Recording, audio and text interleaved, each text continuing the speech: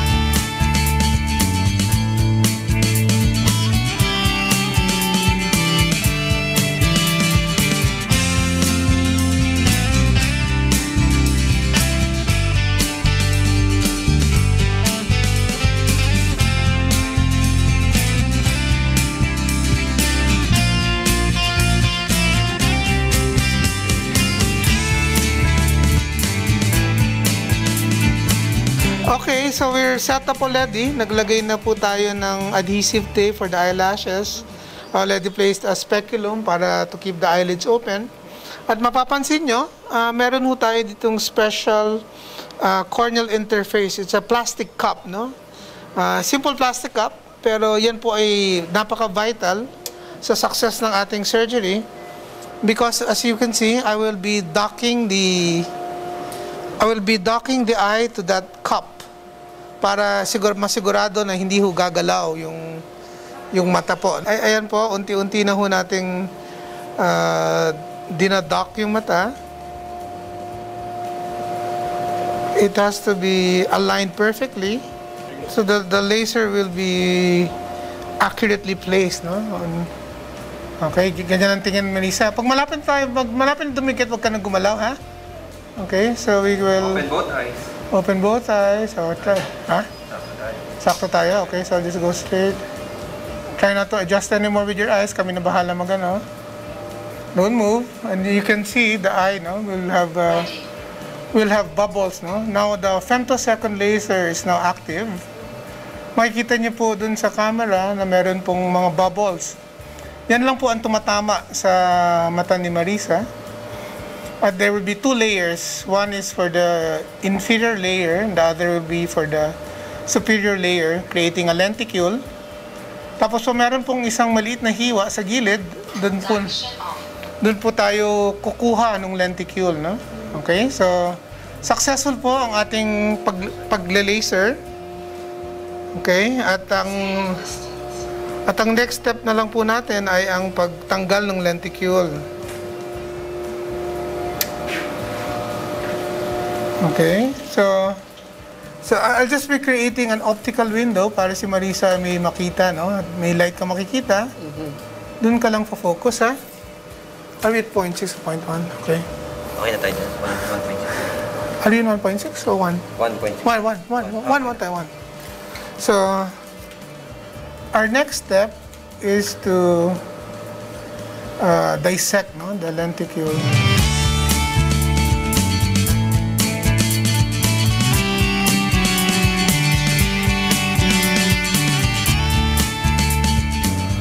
Tapos po, magda-dissect na lang po tayo.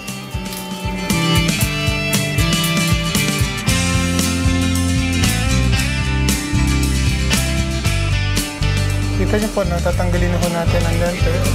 Tapos na po ang procedure sa first eye. Lilipat na po tayo sa kabilang mata po, no? Okay. So, tandaan niyo lang yung ginawa natin kanina. Uulitin lang natin yan, ha?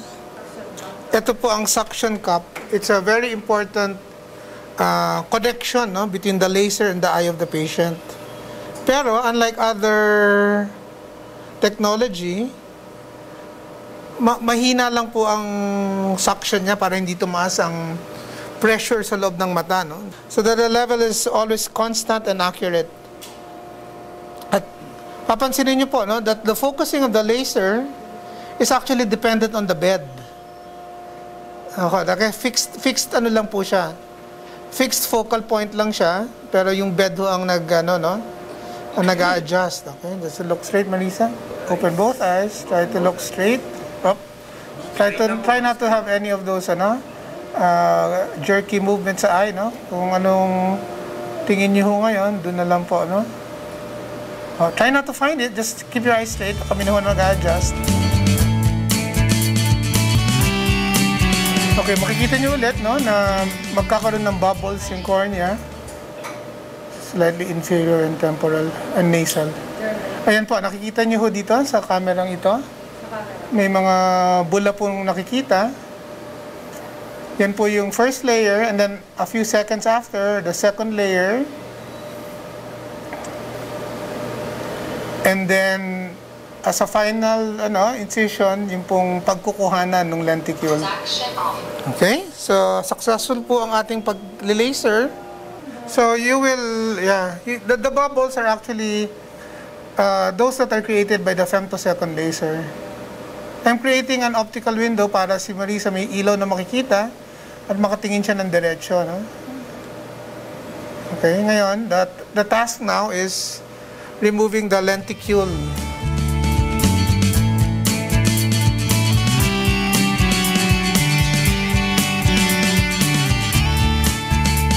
At sa sandaling procedure na po yon ay mababago na po ang grado ni Marisa. Maglalagay lang po kami ng eye drops. At yun na po ang procedure ho, no? Done? Done na po. Okay po. Iba pala talaga So, siguro pwede ko na tanggalin ng aking mask. Yes, ako Okay. Sagutin na. Thank you so much. Grabe. And I'd like you to get a picture of Marisa's smile na tapos na. How do you feel? Kamusta? Mas naramdaman ko yung left kesa doon sa right. Okay. Oo. Give a smile for us. Pero yung left meron.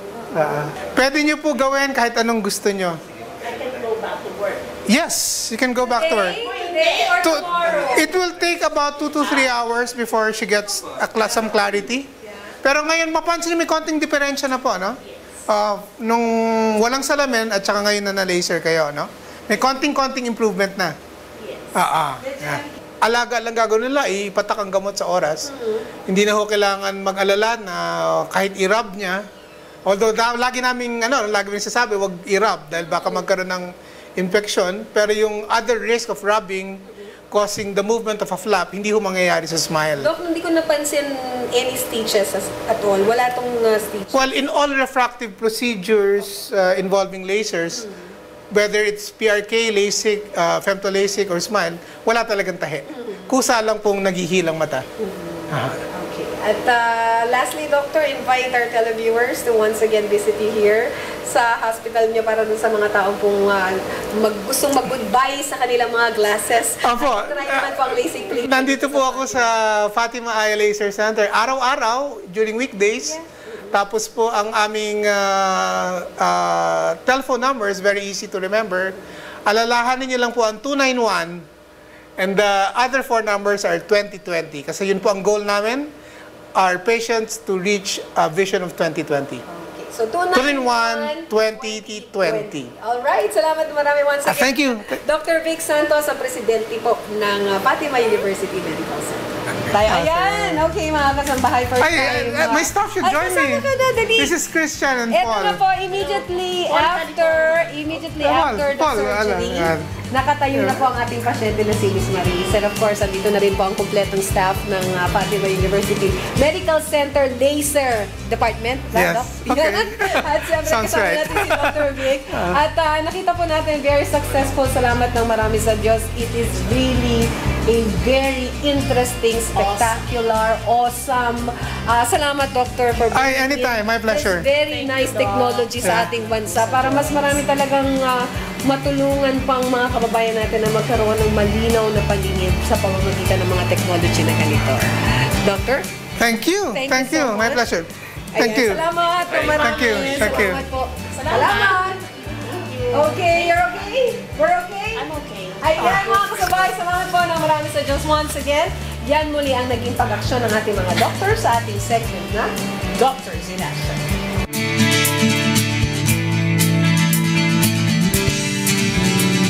At yan po mga kasambahay ang action ng doktor natin sa Doctors in Action. Maraming salamat kay Dr. Vic Santos and especially to Fatima University Medical Center. Hello to Miss Lyn Perez. Nami-miss ka na namin, Miss Lyn. I miss you, Mami Lyn. So Doc, very quickly na lang, ano ba itong SMILE procedure? Small Incision Lenticule Extraction? Yes. Anong ginagawa?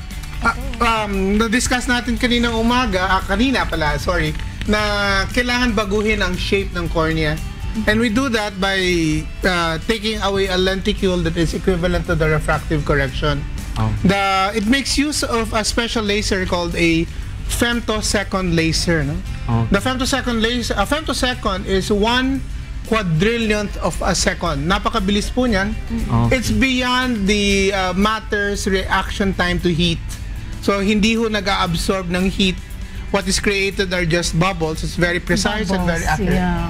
Just bubbles, and then the lenticule is dissected with a blunt instrument. No sharp blades are used. Yan yung tinatanggal. Yeah, so it's very safe. Very non-traumatic, and it's very quick. And patients are able to get off their glasses or contact lenses immediately after the procedure. Yeah. Masakit po ba ito? Hindi siya masakit dahil meron siyang anesthesia while we're doing it, and then the patient doesn't feel anything afterwards. Okay. And it's permanent. The improvements are long-term. It's long-term, but there's such a thing as regression in all laser procedures. Pero this is minimally so because it's more biomechanically stable. Mas stable ang paggawa ng refraction kung maliit lang ang hiwa instead of the usual large flap that is created with LASIK. Good news yan para sa ating mga kasambahay na naka-glasses. Pwede na sila mag-glass. Tsaka, you know what, yung patient natin, less than 3 minutes. Parang 2.5 minutes lang siya. So in one day, ang dami yung magagawang procedure na ganyan. No? Kasi, Yeah. Kasi, Sana tanggapin ng ating publiko ang itong procedure na ito. Okay. Kasi yung mga kinakatakutan nila dati na may blade at may hiwang malaki, wala na po ngayon. Tsaka tama yung sinasabi ni Doc, no? Yung laser na to hindi mainit. Hindi pa siya mainit. Kinakatakot ng iba, laser yan, di ba? Yung laser na gano'n, no? Naghihiwa ka in everything. Hindi daw ito yung mainit. very quick procedure, Very painless. quick and painless procedure. Nakita nyo naman yung patient natin, di ba? Nakangiti pagkatapos. Kasi SMILE ang pangalan ng procedure. Smile. So Doc, thank you very much. You've been a big help. Thank you for helping Ma'am Marisa. Laki ng tulong talaga. Any final tips po for our audience? Inaanyayahan ko po kayo na magpa-check up once a year sa lahat ng ophthalmologist po, no? Kapabuti po natin lahat yan. At kung maaari kami makatulong sa pamamagitan ng laser, well, don't hesitate to call us. We'll be there for you. Wow. Again, thank you very much, Dr. Vic Santos. Maraming pong salamat. Fatima University Medical Center. Ang number ulit, 291-2020.